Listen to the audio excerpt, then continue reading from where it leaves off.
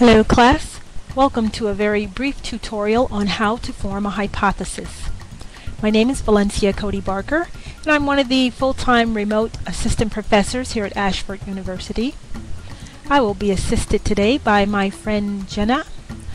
Jenna has a question about fish behavior and she would like some assistance with forming a hypothesis. Before we can assist Jenna, let's have a quick review of the scientific method. I am 100% sure that you've reviewed this information in your textbook, but as a refresher we'll go over it again just in case.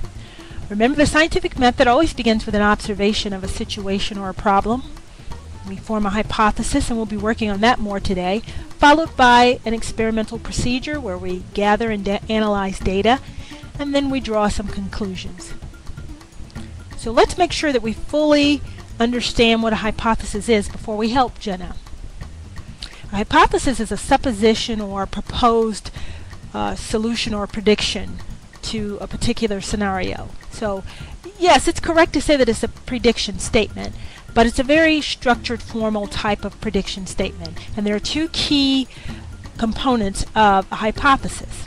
You must have experimental variables, both dependent and independent, and your hypothesis must be measurable or testable in some way. So keep those two keys in mind as we help Jenna.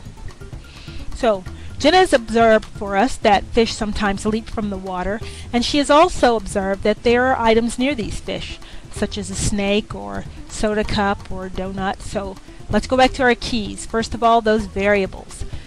Let's identify the experimental variables here. We have a dependent variable, which would be the fish, because that's the target organism or what we're interested in. And then anything that may potentially influence the fish behavior, then that would be the independent variable. In this case we have several independent variables: Jenna, the donuts, the soda cup, and the snake.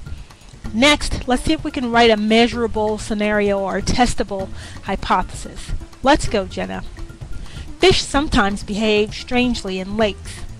Well, the problem here is we have a dependent variable, but we don't have an independent variable, and it's nearly impossible to measure how strangely something is behaving. So this is not a good hypothesis. How's this one? Fish leap from the water if there are donuts nearby. Well, that's actually pretty good. Our dependent variable is present, donuts are one of our independent variables, and we could test this by flooding the lake with donuts and watching the fish behave, how the fish behave. It'd be a terrible waste of donuts, but we could do it. How's this one? If there's trash in the water, fish are more likely to jump up and down. Well, pretty good, except the word trash is rather general. You'd want to be more specific and perhaps say soda cups. If there are predators like snakes nearby, then fish will jump from the water. Much better.